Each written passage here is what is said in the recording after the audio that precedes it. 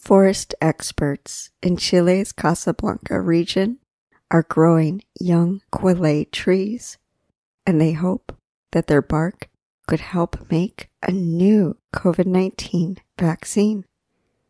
Indigenous people use quillay trees to make soap and medicine, and scientists also use the tree to make a vaccine against other diseases. Scientists make a special substance from the bark, which helps immunity, and it could be important to a new COVID-19 vaccine.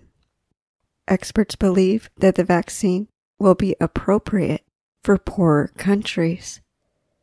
It is clear that the demand for a new vaccine will grow, and there will not be enough older quillay trees.